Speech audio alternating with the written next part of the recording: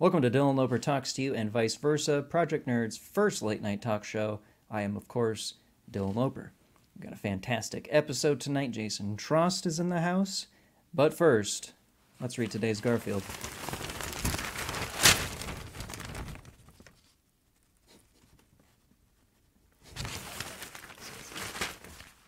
Darn cat. My first and only guest has made movies such as The FP, All Superheroes Must Die, and most recently, FP for Evs. Let's welcome Jason Trost. Hey, hello. This will probably have like I'll put some in post, some applause here, so we'll just wait for the applause to die down. Sure. And there we go. Hi, Jason. Welcome to the show. Hey, how's it going? Thanks for having me. Good. There you go. No problem. So you got a new film, FP for Evs came out. Yeah, I do. It's it's the, I suppose, finale of the FP franchise, but not necessarily the end of the FP universe. I don't know. I don't want to give away too many spoilers, but How long have you been working on the most recent one? oh gosh, FP4 I started way back, like right before the pandemic began. We started doing FP3 and 4 back to back, which then kind of like changed up the shooting style from it was going to be more practical, and then like as the pandemic became more and more of a real thing, we're like, how about some more green screen? How about some more green screen? Actually, we're just going to do this mostly green screen now because we're essentially quarantining together with like our 4-person crew and just not going out. And then fled the country, moved to Australia, and we've been doing post effects and those for like 2 years during the pandemic here in an apartment, and now I'm free. It's over. Nice, man. What are you doing in the Sydney, Australia? My wife, Chai T. Talay, she lives here in Sydney, and we'd always kind of planned to move here, and we were planning for about 6 months to relocate from America, and then right 2 weeks before we were planning to move, the pandemic hit, and we couldn't have picked a better time.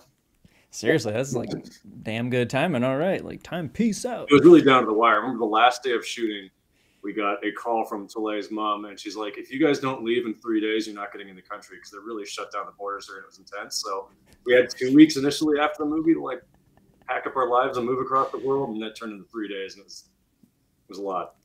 Works better on like a time crunch. Oh yeah, absolutely. Better on that kind of thing. Packing a house up in 3 days and shipping 2 animals was a lot. I want to talk about the FP. I recently just watched that, and it was.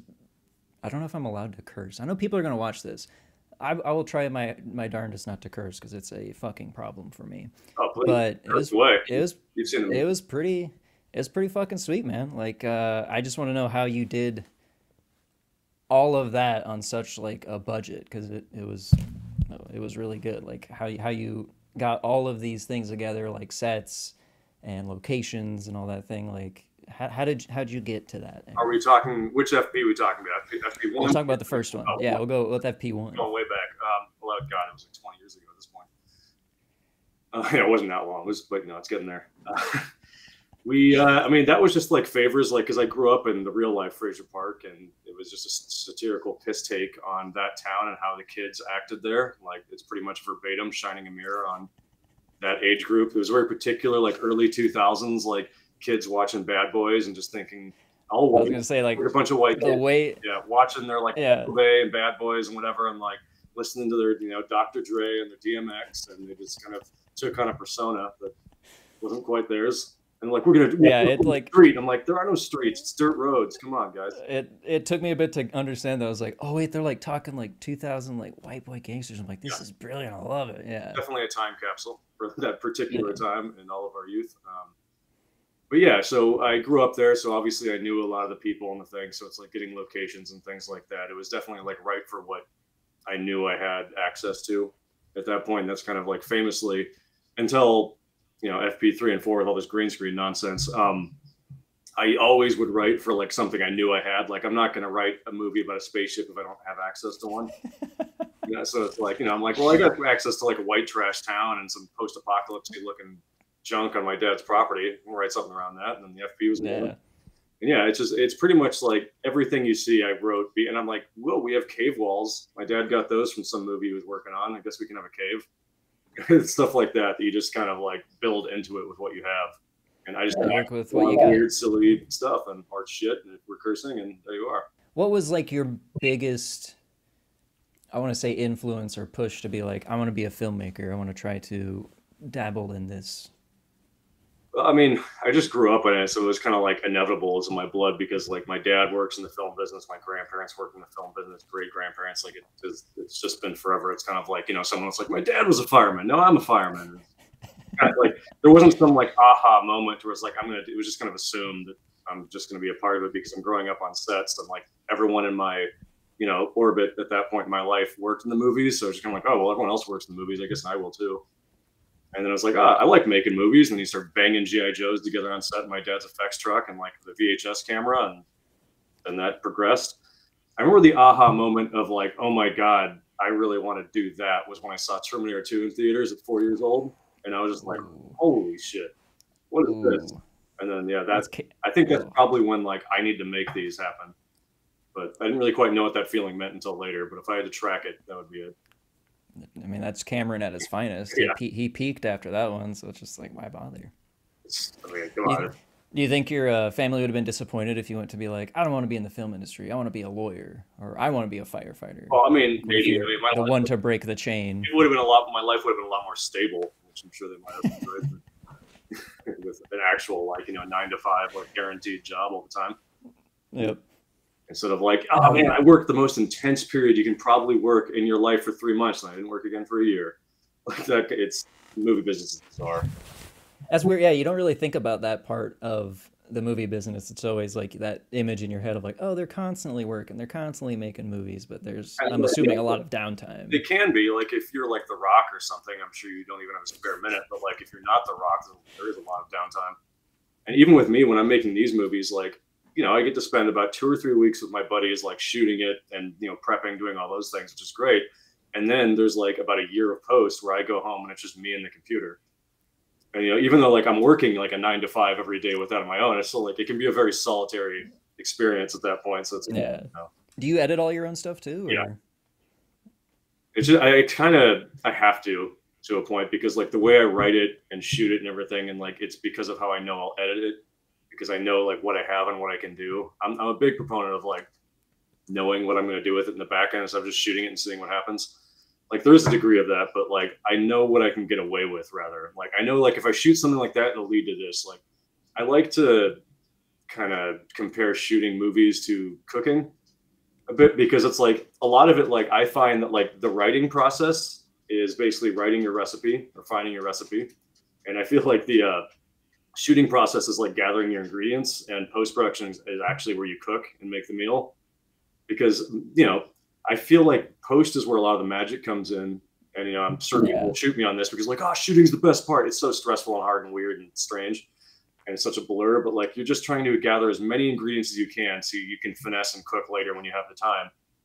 And like, I don't know, I feel like when you get to the pro level, 9 out of 10 people will probably give you about the same ingredients, but it's what you do with them when you're cooking that actually makes the movie work. Because like what music you use, how you edit it, what, you know, it takes you, all that is where it comes to life. So there's going to be, you know, some filmmakers, amateur filmmakers, aspiring filmmakers watching this. What is the best tips and tricks that you personally have learned that you could pass on to people that would help them out? Yeah, that's a good question. I mean, obviously, there's the one I think is obvious, like listen to your gut. Like when you make these movies, you're going to have a lot of people in your ears being like, you should do this, you should do that. And it's like, all right, cool. But you have to just stick to it and do what you know you want to do. That's like an obvious one for me. I don't know, be nice to people. There's a lot of people, like they start doing movies and they become just egotistical monsters. Like just remember, like you have a crew of people that are probably your friends and family, and they're donating their time to you. Be nice to them, because the nicer you are to them, the harder they'll work for you. Another one, a big one, I think for me is never hire the best person, hire the person who wants to be there the most. Because I've seen so many times that someone's like, oh my God, we've got the best DP in the world, but he's just a total diva asshole, and it makes the whole set a nightmare. Hire the person who wants to be there the most and put in the most work and loves the project as much as you do. Even if they've never done anything before, you're going to get a much better performance or much better work out of them as a crew member. It's going to be more creative. Everything's going to be better, because there's so many jaded people. Like, don't listen to that. Don't get like the you know, the Hollywood eyes in there and like, oh, we have to use him, he's the best. And it's like, and he cost the most. Now he took 90% of your budget and you have no money to make the movie. But, you know, that's a thing. Write for what you know you have. Like I was saying earlier, you know, if you don't have access to a spaceship, you don't know how to build like a miniature one or something, like just don't put it in your movie. If there's a sewer across the street that, is on your dad's property or something, be like, all right, let's make a movie about a sewer. It's those kind of things, like, and a lot of people, they're always like, oh man, when you cast the next movie, let me know. And I'm like, well, I kind of already write the movie for who I know can be in it. They're like my rogues gallery of friends at this point. Because, like, again, that's a surprise. At least when you're making something low budget, it's hard to be like, God, I hope somebody can do this Leonardo DiCaprio performance in this movie. I wrote it for that. I hope we find him. You're probably not in a low budget movie going to find somebody who can do that. So write it for people can do certain things. And that's always, helped me at this point. Gosh, what else? Crowdfunding's your friend, obviously. Because whenever you do that thing where it's like, especially now, like trying to recoup your money on low budget movies is so hard that when you're like, we're going to take out a loan for $100,000 and we're going to hit it big. And it's like, be careful, guys. Try not to spend your own money if you can help it. Don't listen to your producers like, we have to shoot this thing on Red or Alexa and we need to like go rent this camera that's going to cost us $50,000. Like, the prosumer cameras, the DSLRs are great now. It's almost indistinguishable. Like, don't listen to someone that says you need to have the best camera. You don't. It's about what you put in front of the camera, not what camera you use. That's a pretty big one. I like that quote. We'll put that on the bottom of the screen. Do you want to talk about your new movie you're working on? Are you allowed to? Not allowed. I'm probably gonna have a crowdfunder coming out in like a week or two for that. So I guess it's about time to start talking about it a little bit. Let's get some juicy gossip going on. It's called The Waves of Madness, and it's definitely Lovecraftian. Fuck yeah. It's very loosely inspired by Call of Cthulhu, and it's a kind of a fake one shot where the whole movie is played out like a black and white side-scrolling video game, where it's like the whole thing you just see from a side-scrolling angle. So it's like, what was that war movie, like 1917? Like, all one shot, but it's kind of like that, but from a side-scrolling angle, which will be fun. And it takes place in the middle of the ocean on this cruise ship that goes horribly off course and shit happens. That's a fucking bonkers idea. So like, okay, I gotta break this down now because I really enjoy this. So like, did you like Wes Anderson it, like cut the ship in half kind of a thing? Or what do you use? Like, I'm building, that's what it's all green screen because it has to be, because I have to build all the sets like levels that all slot and clink together. Like if you pan out, it basically becomes like a Metroidvania map of what the whole ship would be. And all these different little panels of sets that link together with their moving elements. And like, because it's between that, I'm also very inspired with FP3 and 4, but with this one too, like the old PlayStation 1 era, like pre-rendered graphics, make those cool backgrounds where it's like moving Photoshop kind of stuff. I've always liked that. I was going to do a lightning round questions, but I already asked you some of these, so we're going to have to make some of them up to go. It's the Dylan Loper talks to you, vice versa, lightning round.